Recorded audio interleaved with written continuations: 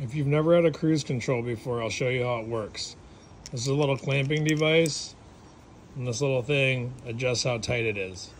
Basically slide this on your motorcycle handlebar, and you can do this whichever way you want. You can flip it whichever way you like. When it's loose like this, make an adjustment right here until it grabs the throttle pretty tightly. You can override this anytime you want. Set it at your own comfortability level. When it starts to grab the throttle like this, you know it's probably pretty tight.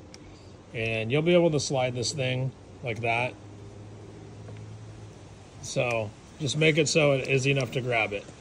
And when you roll the throttle back, you basically slide this forward, and when you let this off, that'll hold the throttle. When you want to let the throttle off, you just override it, and it resets it.